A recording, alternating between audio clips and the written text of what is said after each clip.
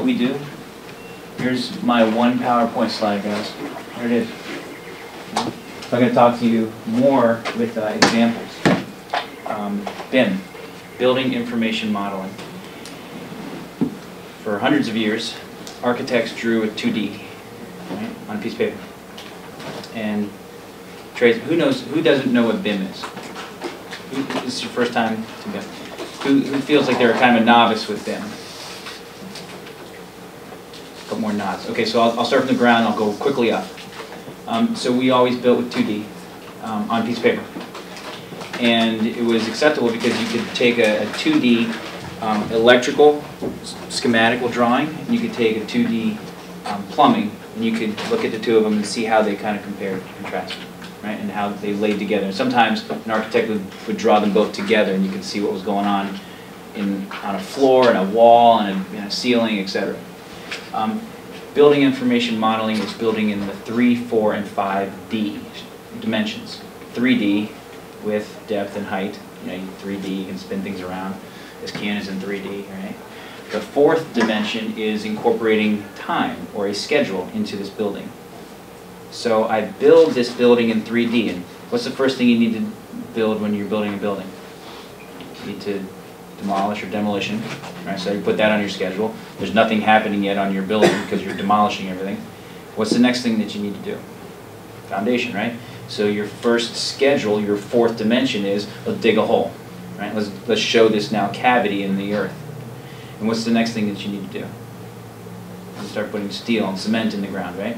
So along comes the first month and you demolish and you build a hole. The second month you put your steel, your footers, your foundation. Then you start building concrete, putting concrete. Well, your fourth dimension says when the steel should show up, when the concrete should start being poured, when piping and plumbing should start coming into effect, when electrical needs to come into the building. The fourth dimension is giving you, as you're building this building up, when windows need to show up, when drywall needs to come on site, when HVAC, when all these different trades need to show up for each floor in a building.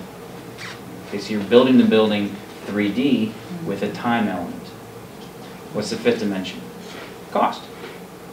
I can now, using BIM, build a building in 3D, know when things need to show up, and know how to incorporate cost into it. So when I get to the 5th floor, what am I doing on the 1st floor? What am I preparing for the 6th floor? What should I be doing on the 4th, 5th floor? When should the elevators be coming in? When should the next round of windows for the exterior show up? Who's on that? What's the cost for doing that? When do I have to release POs? All that's the 5th dimension of building information modeling. I have a BIM Bible. I share this with a lot of people, and I will not give you hard copies because we're not a printing company anymore. Just kidding. I could sell you copies, but I won't.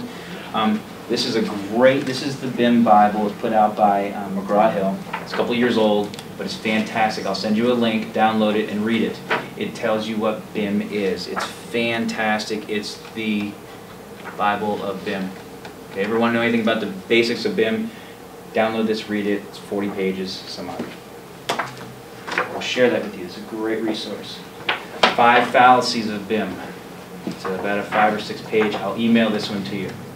This one I can't email you to. It's copywritten, but for some reason there's a download available. This is put out by Autodesk. It's free. So I'll send you this one. 5 fallacies. Nice little bathroom reading. Project delivery methods. Design, bid, build. Design, build. IPD. This is the latest fad. It's starting to come into the scene. A lot of big institutions are starting to incorporate this. It can save a lot of money. If you don't know what it is, there's a little 5 or 6 or 10 page article on it. Okay? IPD, Integrated Project Delivery. Autodesk put out Sustainable Design with BIM. This is kind of a hefty one. It's a boring read, frankly, but it's worthy. You want to know what they're talking about and how. Green. And the basics to get you started. A BIM glossary. Words, definitions, terms, acronyms. Start with this. Okay.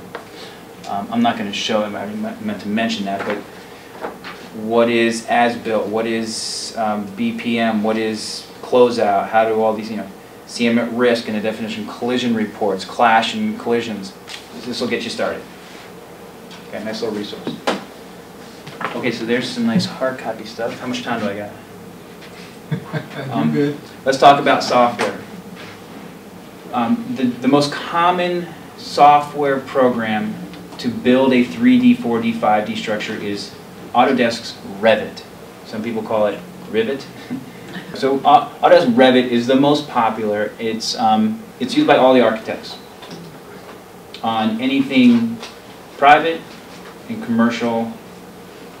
Most government jobs, most of the highway jobs, most of the federal building jobs are on Bentley.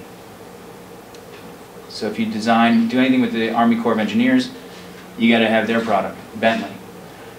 All of that federal work is starting to get transitioned over to Autodesk Revit because it's becoming the standard platform. It's the most popular. Okay.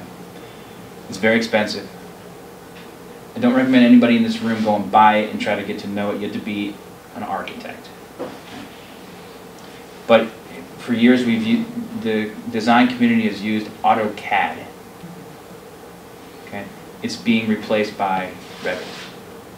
Okay, Navisworks, Celebri. These are both Autodesk products, but this is the really cool part. So you design and you build your building in 3D using AutoCAD Revit. Then you go out, and all these subcontractors are out there building their disciplines or their trades in Revit, or they're having them built by someone in Revit, and it all comes together and they smush it all together, all these different disciplines, the electrical, the MEP, the structural, all these different pieces, you squish them all together in Navisworks. And Navisworks tells you where there's collisions, where the HVAC pipe hits the fire protection, or where the plumbing and the structural just is a big mess, right? Get the spaghetti web, it all comes together and you can visually see it, and I'll show you in a second how Navisworks is really cool. It tells you, highlights where everything collides. It'll also show you where two beams come together and collide, and that's an acceptable collision, right? You just ignore those ones because you want those two beams to touch each other and be welded together and connected. But it highlights all these different problems throughout your drawing, your building, and allows you all to go in and talk about it as a team, identify the collisions that need to be reworked, and get that done before you have to do it on site where it could cost a lot of money and change orders start coming into place. The whole goal of Revit, or BIM, is to eliminate every change order. Is that possible? No, but if you can reduce them by a certain percentage, there's a huge return on investment. Questions so far? Okay. Either I'm talking too fast above your heads or you guys are loving it. There's also something called AutoCAD 3D. This was the precursor to Autodesk Revit, so just be aware that that's out there. Then there's this really cool free product called Autodesk Design Review. Right on their homepage, right here, is a free download for Autodesk Design Review. Okay?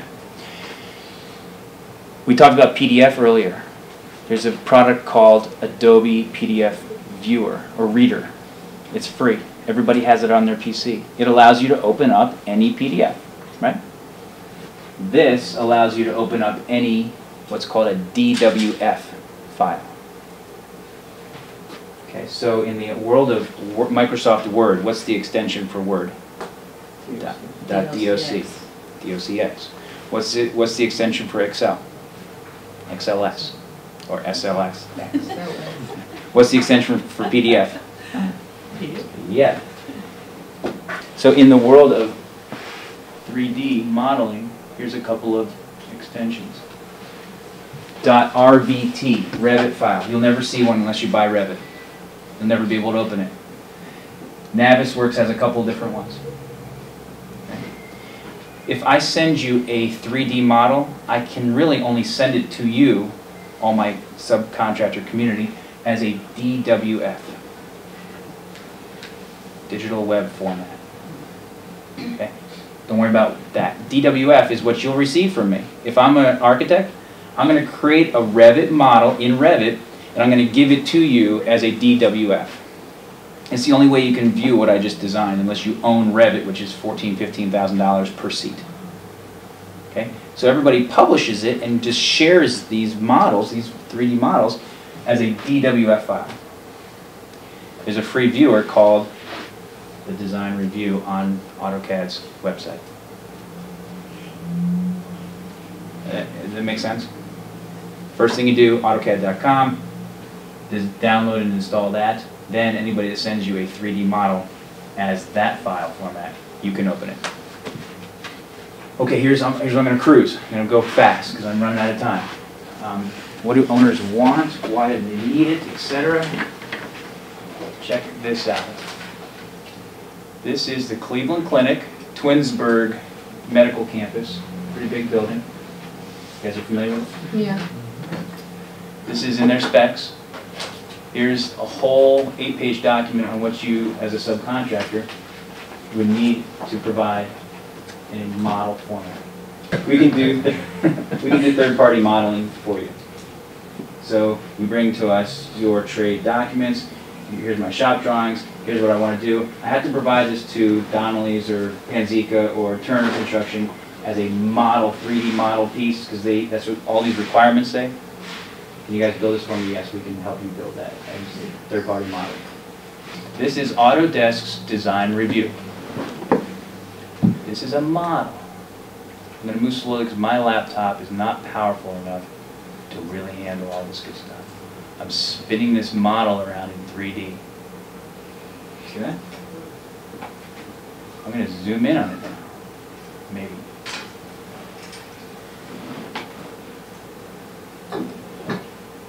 Okay, I'm going to zoom in, spin this thing a little bit more. This is all a DWF, a 3D DWF file. Because I have that viewer, I can view this. Right? Oh, there's a good equation right there. Check this out.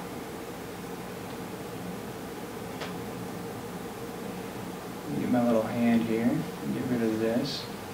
There's a big old pipe, and what's that going right through the middle of it? See if I can get a better angle on that. Excuse my laptop here, it's kind of... There we go. You see what I'm looking at? Mm-hmm. I can see, and again, on a much more powerful system than my laptop here, you can really get inside of this drawing and analyze. You can talk about this. Okay, who's moving? Contractors in the same room. Guys, we got this going down here. We got this guy's model coming in here. You built one model, you built the other one. We smushed them together, and this is a conflict we need to talk about. How are we going to get around this? Because it happens not here, but there, all the way down this. That's an HVAC pipe, right? All the way down there. That's excellent. I like that. That's pretty. Now that's a pretty simple one, I would imagine. Work around. Now throw a hospital in this scenario here where you have oxygen lines and nitrogen lines and electrical lines. I was going to say, this depends on what, yeah. You'll never see a warehouse modeled. It's not worth the cost. Right? You'll never see a